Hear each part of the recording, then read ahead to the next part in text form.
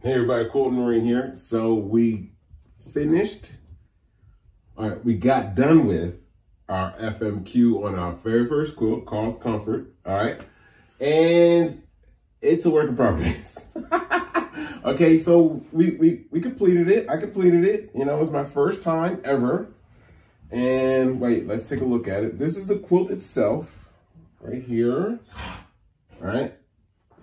So I did like loops. What do you call them? I forget what they call them. Loops or swirling loops or something like that. This is the other side of it. It looks crazy, I know, but it's my first time, and the only thing that's gonna happen is I'm gonna get better. All right. I enjoyed it, and I can understand why people have been recommending it to me for all these years. And I've been like fighting and stiff arming and pulling the Heisman. No, I don't want it. But I can understand now why people love it and like doing it, because it's very, very fun. And it's satisfying.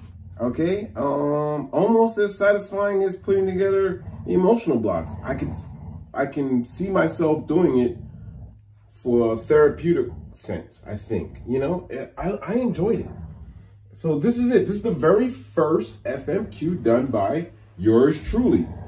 And, you know, I was hoping to hate. I was going to be like, you know, Anitra, I don't like it. But I kind of like it. I love it, to be honest.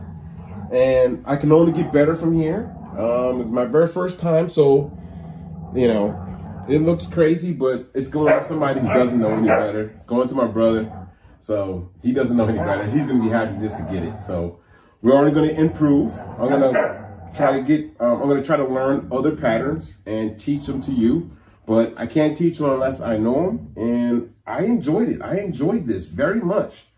I wanted to not enjoy it, but I did. I did. So from now on, we'll be FMQing, or we're going to be doing some ruler quilting, which I just found out about, that my friend Anitra didn't tell me about. And we're going to do some of that too. And yes, I'm going to be really putting it to my Bernina, and like we're going to see where this thing takes us. I can't wait to experience what the Bernina has for me. We're going to do a review on the Bernina, but we also have some goodies coming for the Bernina. Yes. I've been looking, and I found a couple of goodies for the Bernina. Something to help me get better with using the Bernina in the space that I'm in, and tools to help us gather some nice patterns. And I can't wait for them to get here. I'm really excited. I ordered them from a place, and they should be here soon, and we're going to open them up together. We're going to take a look at it, and we're going to get to work. Look, I'm happy with finishing this. So yeah, we're going to be finishing our quilts from now on, okay? And we won't, you know what? Today is we're going to mark today is climbing out of the ditch day. This is my climbing out of the ditch. I'm done in the ditch. All right? No more ditch time for me, okay? We're taking the camera off. We are on the surface. We're above the berm. No more fighting in the ditch, okay? We are going to be FMQing or ruler quilting from now on. Thanks for watching, everybody. Stay tuned.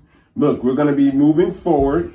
We got another quilt we're going to be working on using a tool, the MIDI twister that we have. We're going to be putting together a nice little quilt with this.